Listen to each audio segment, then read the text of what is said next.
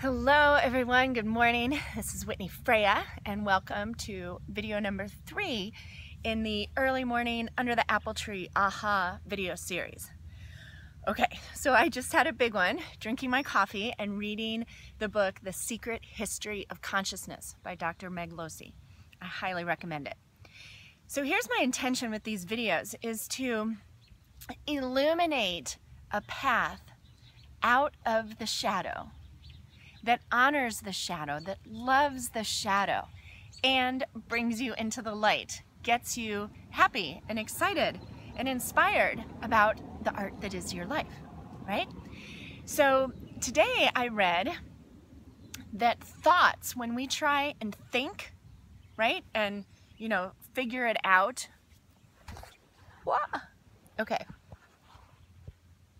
The boot that's holding up my phone just tipped over. Okay, I'm sure that's symbolic, right? Okay, so when we think, our mind is electrical in nature. Okay, so just think about electricity. Think about generators whirring to produce energy, right? Think about elements, igniting. There's a clash, right? Then, as opposed to thinking, which is electrical in nature, consciousness is electromagnetic in nature. So I didn't go Google or Wikipedia the science behind this, but just think about the difference between electricity and magnetism, right? Consciousness is magnetic. So it's not about generating and working to produce the power like our logical mind does. It's about becoming a magnet to attract exactly what it is you need.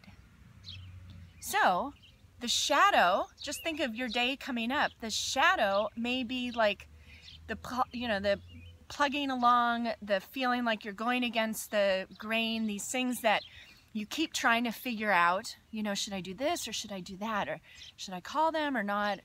How am I going to make this happen? How am I going to make the money for this? Should I buy a house or should I buy land? I was just writing and doing things around that question that I have. Instead, if we access our consciousness, we can just attract like a magnet the right answers.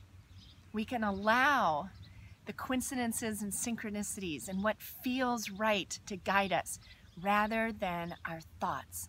Doesn't mean that thinking is not something we should do.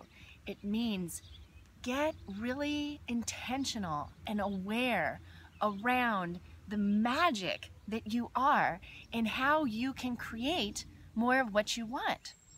And if there's something in the future unknown, a change you want to make, a dream that you want to realize, right? Like, for example, my dream is to build and create an art shram, part art studio, part ashram, here where I live in Wallowa County. Right now, I rent a house. So what is going to be the process between renting the house and buying the land or a house, right? So this is something I can think about.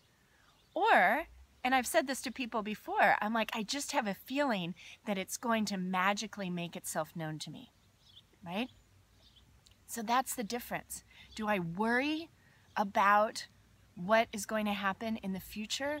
Or do I hold on to the vision of the art shram, you all coming to visit me there, and trust that I will attract to me exactly what I need? Which is going to make me happier today? Which perspective? Clearly, the magnetizing the art shram to me rather than working, trying to figure it out, okay? So one way today that you can embrace the shadow, understand that the worry about how you're going to ... get the art shram is illuminating for you that you really, really, really want this. Then to bring it into the light, choose to imagine and vision into that future reality and trust that you will magnetize to yourself exactly what you need. And then when it arrives, seize the day, right? Okay, so that's my aha for today.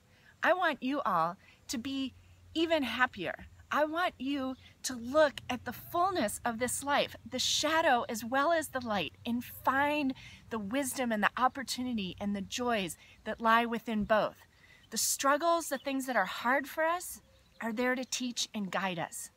Doesn't mean they're going to feel good right away, but it does mean that we can wrap them in this understanding that they are gifts just as much as the good times. Okay? So I encourage you to live life as the canvas of your soul, to understand that you are magical and that there is mystery just in the darkness waiting to reveal itself to you. Don't avoid the shadow thinking that it's bad or wrong. Go in there and see what treasure is hiding there. What part of you is wanting to be brought back in and loved? I look forward to continuing this conversation.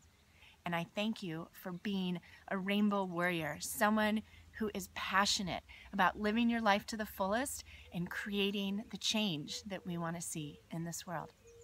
Ah-hah. Have an amazing day.